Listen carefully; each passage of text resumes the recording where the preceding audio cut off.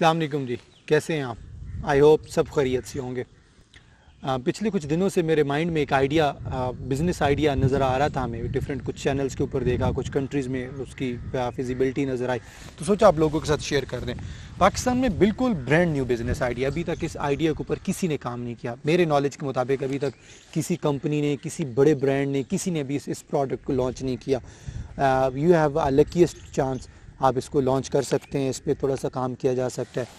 बिल्कुल न्यू, हमारे कंट्री के लिए न्यू है, लेकिन ऑलरेडी दुनिया में चल रहा है। डिफरेंट कंट्रीज़ में, इंडोनेशिया और मलेशिया में बहुत बड़े लेवल पे चल रहा है। और अगर मैं बात करूं हमारे कम्पिटिटिव कंट्री इंडिया की, यस डेफिनेटली वो हमसे टेक्नोलॉजी में, सब चीज़ों में बहुत आगे है। सो वहाँ पे ये ऑलरेडी ये बिज़नेस चल रहा है, छोटे या बड़े लेवल पे चल रहा है। बल्कि मैं छोटे स्मॉल लेवल की बात नहीं करूँगा, आई वुड लाइक टू से बड़े लेवल पे चल रहा है। हल्दीराम एक बहुत बड़ी कंपनी है इंडिया की, आपको सबको आइडिया होगा।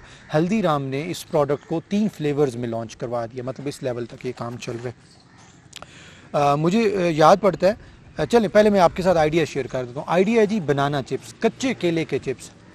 सुनने में बहुत एक अजीब सा आइडिया लग रहा होगा कि यार केले के चिप्स, हमने तो पोटैटो चिप्स, आलू वाले चिप्स तो सुने थे, ये केले वाले चिप्स कौन से होते हैं? यस, इसके बारे में थोड़ा सा आपके साथ फिजिबिलिटी भी शेयर करेंगे, रेट्स भी शेयर करेंगे, और इसकी वेटेज कितनी होती है, क्या ग्रामेज इसकी होती है, वो भी आपके साथ शेयर करते हैं। बट मैं आपके साथ अपना पर्सनल एक्सपीरियंस शेयर करूँ।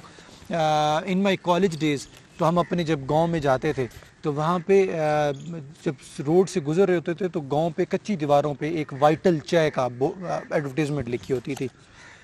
मेरी फैमिली मेम्बर में मेरे मामू और मेरे नाना वाली साइड पे जो फैमिली है, दे आर यूनिलीवर डिस्ट्रीब्यूटर, बहुत बहुत बड़े लेवल पे उनका यूनिलीवर का बिज़नेस है।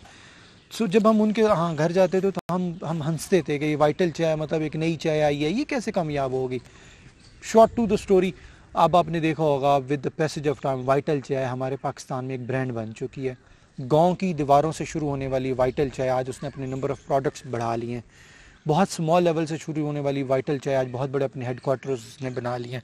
सो आइडिया कोई छोटा नहीं होता। आप किसी भी आइडिया पे जब काम करते हैं और जब वो आइडिया आपका चल पड़े, तो यस, वो आपको बड़ा फ्रूटफुल एडवांटेज देता है। आइडिया की तरफ आते हैं। कच्चा केला आपको ठट्ठा बदीन सिंध की तरफ से बहुत सस्ते प्राइस में मिल जाता है, बहुत ही सस्ते प्राइस में मिल जाता है। उसका कंपैरिजन भी मैं आपको बता देता हूँ। कच्चा केला, हम अपने आइडिया की तरफ मूव करते हैं, गपशप फिर कभी लगा लेंगे। 400 से 450 रुपये मन मिलता है ये।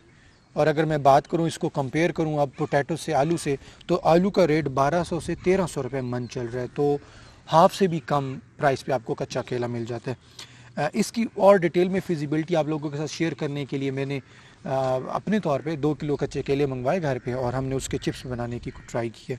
2 किलो कच्चे केले जब मंगवाए, तो उसको जब छिलका उतार के अंदर से जो केले निकले, वो तकरीबन 1200 ग्राम निकला केला। याद रख लीजिएगा, केला पका हुआ ना हो, बिकॉज़ पका हुआ केला जब उसके आप चिप्स बनाते हैं, तो ये भी एक्सपीरियंस किया, उसके चिप्स नरम हो जाते हैं और वो पानी छोड़ते हैं। जितना कच्चा केला होगा उतने उसके चिप्स बहुत क्रिस्पी, क्रंची और बहुत आला क्वालिटी के बनते हैं। को ऑयल वगैरह में फ्राई करने के बाद 400 से 500 ग्राम आपके पास चिप्स बचता है। तो ये इतना डिफरेंस है। तो ये याद रख लीजिए कि अगर हमारे पास 2 किलो कच्चा केला हो, तो तकरीबन 400 से 500 ग्राम हमारे पास चिप्स बनता है। पैकिंग बहुत स्मॉल लेवल की आप कर सकते हैं, स्टार्ट कर सकते हैं, सस्ता आपके पास पैकिंग के ऑप्शंस अवेलेबल हैं। और अगर हम हल्दीराम की बात कर रहा था, हल्दीराम ने 3 फ्लेवर्स कच्चे केले के चिप्स के इंट्रोड्यूस भी करवा दिए इंडिया में, वो बिकने के लिए मौजूद हैं। आप गूगल पे जाएं, हल्दीराम के प्रोडक्ट अगर आप चेक करें तो आपको आइडिया हो जाएगा। और अगर मैं बात करूँ इसकी ओवरऑल ख़र्च की, तो 500 रुपये इसका मन हम कर लेते हैं। तो 500 रुपये मन करें केले का, तो तकरीबन 1 किलो केला हमें 1200 से 1300 रुपये पड़ रहा होता है। और 13 रुपये अगर 1 किलो भी पड़े, तो 1 किलो के ऊपर हम 13 रुपये ही खर्च कर लेते हैं।